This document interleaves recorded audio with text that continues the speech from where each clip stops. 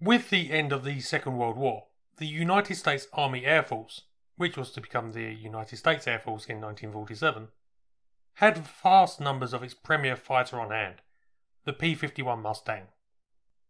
This aircraft has achieved legendary status and served tremendously in both the air superiority and ground attack roles.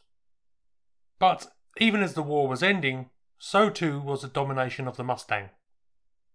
New jet designs were clearly the future, and the P-51, or F-51 as it was redesignated, was swiftly relegated to reserve status and then retired from US service in 1957. However, due to the sheer number of F-51s then appearing on the civilian market, plus its enduring reputation, the aircraft continued to be of interest. One company that looked to exploit this was Trans-Florida Aviation Inc. This company bought up surplus Mustangs and converted them into high-speed executive transports by rebuilding them into two-seaters, stripping the military equipment and fitting more comfortable interiors. They would also go on to make various improvements such as enhanced fuel storage, as well as configuring the aircraft for wingtip mounted tanks.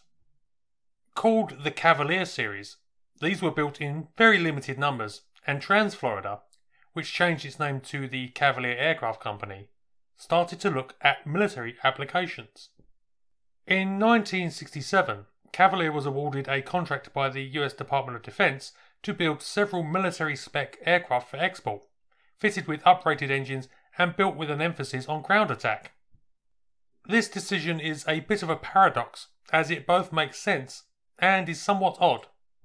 It makes sense because the United States was deeply engaged in its war in Vietnam at the time, and was also committed to supplying multiple allies around the world with equipment to fight communist insurgents.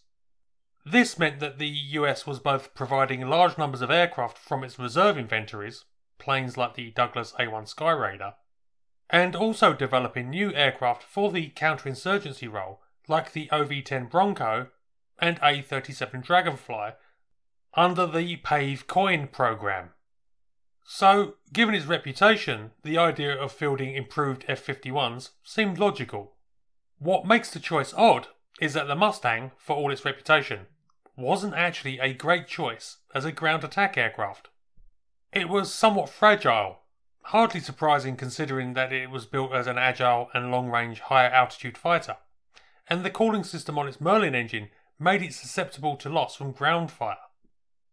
It was probably for this reason that the Cavalier Mustangs weren't bought in great numbers, with handfuls being supplied to Bolivia, El Salvador and Indonesia. But this mild interest was enough to encourage Cavalier to develop a new variant. In 1968, they mated a Rolls-Royce Darts turboprop to a Mustang to produce the Turbo Mustang III. This had better payload and lower costs than the earlier Cavalier Mustangs, as well as ceramic armour protection for the pilot and engine, but didn't interest the USAF. It was here that the Piper Aircraft Company got involved.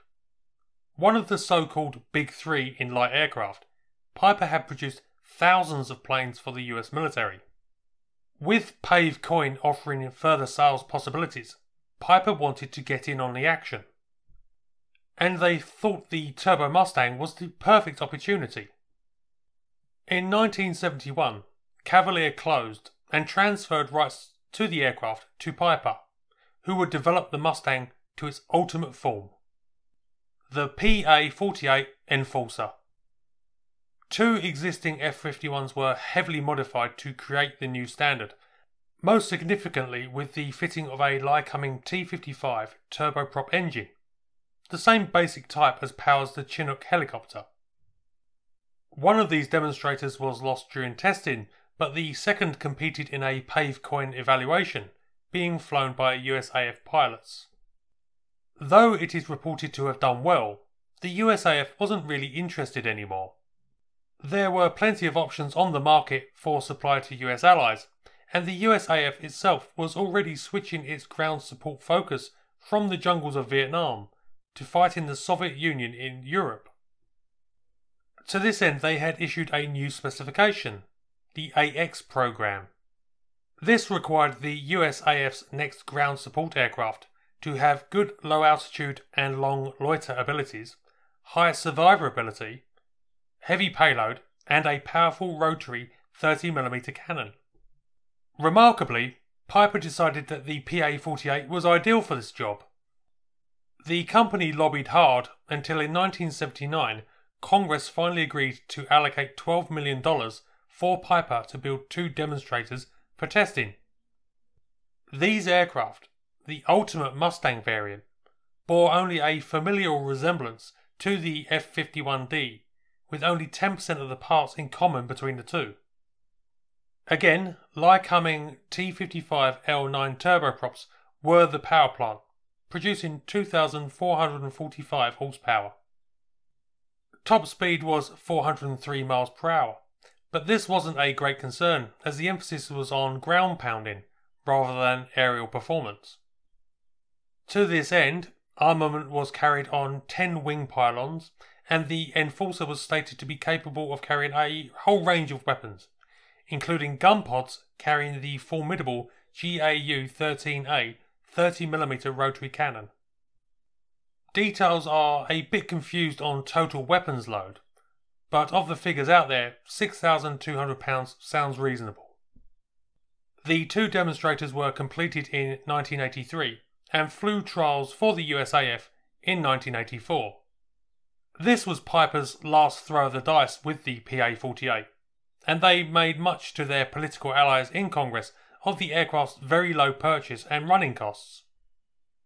But though the Enforcers were reportedly considered reasonable aircraft to fly by the USAF test pilots, they were vastly inferior to the new support aircraft that the Air Force was receiving, winner of the AX competition, the A-10 Warthog. One suspects the USAF High Command was also horrified at the thought of their pilots potentially going into action against the Soviet horde in what was, essentially, a Second World War aircraft. The PA-48s were relegated to museums, and that was that. Which is kind of ironic, considering what has happened since, as it seems that the Enforcer was an aircraft that missed its window. Just too late to really find a spot in Vietnam. It was too early for the post-Cold War chaos. The War on Terror has seen a resurgence of interest in light, propeller-driven aircraft built with the same role in mind as the original PA-48s. In fact, in 2009, the USAF initiated the Light Attack/Armed Reconnaissance, or LAR, program. This specified the need for a new light counterinsurgency, ground attack and reconnaissance aircraft for supply to Afghanistan. Pavecoin 2.0, if you like. Sales of light attack aircraft in fact boomed through the late 2000s and early 2010s. Many of these are based on modified trainer aircraft that have a single turbine engine and moderate weapon carrying capabilities. If it still existed today, the PA-48 would be something of a heavyweight in comparison to the current crop, but it is conceivable that with its heavier payload and solid pedigree, the Enforcer would prove a popular offering